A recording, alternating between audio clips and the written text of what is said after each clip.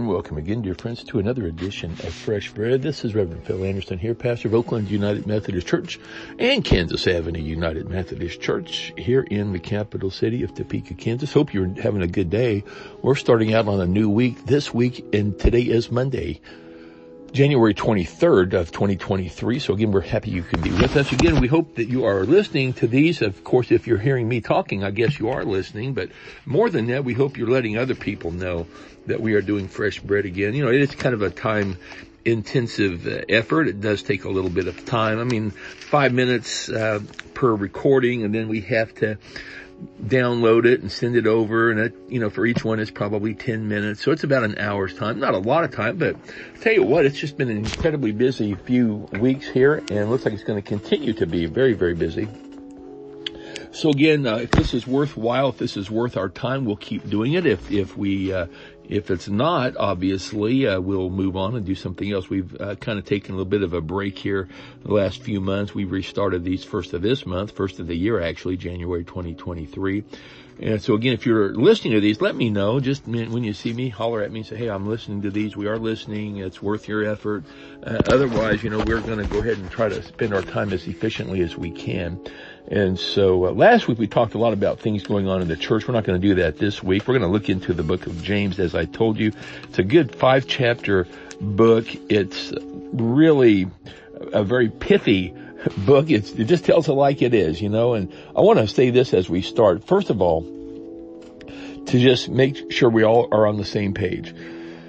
Jesus Christ came into our world because he loved us and he wanted a relationship with us. He knew we could not be good enough on our own, so therefore he knew he had to come into our world and to be a sacrifice to reconcile us to God. Why did we need reconciliation to God? Well, simply put, our sins had separated us from God. Now, throughout the Old Testament, you'll read about a lot of sacrifices that were made, and they were very temporary. They were made on a regular basis during certain holy times of the year. But as soon as that sacrifice was made to show sorrow for sins and to atone for those sins, all of a sudden, you know, we were right back into our sinful ways and our sinful nature.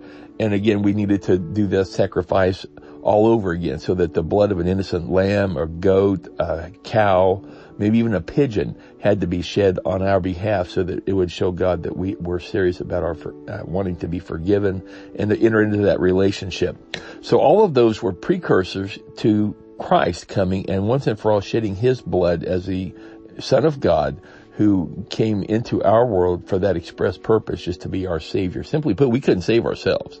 If we could have saved ourselves by our good works, we would have done that and God would have provided a way for us to do it. Well, we couldn't, and we still can't.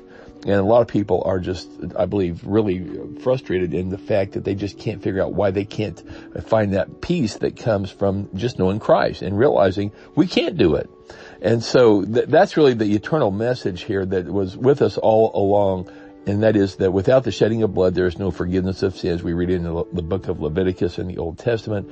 And now we are here in 2023. And it's the same thing. Without the shedding of blood, there's no forgiveness of sins. Well, thank God we don't have to shed the blood of an animal.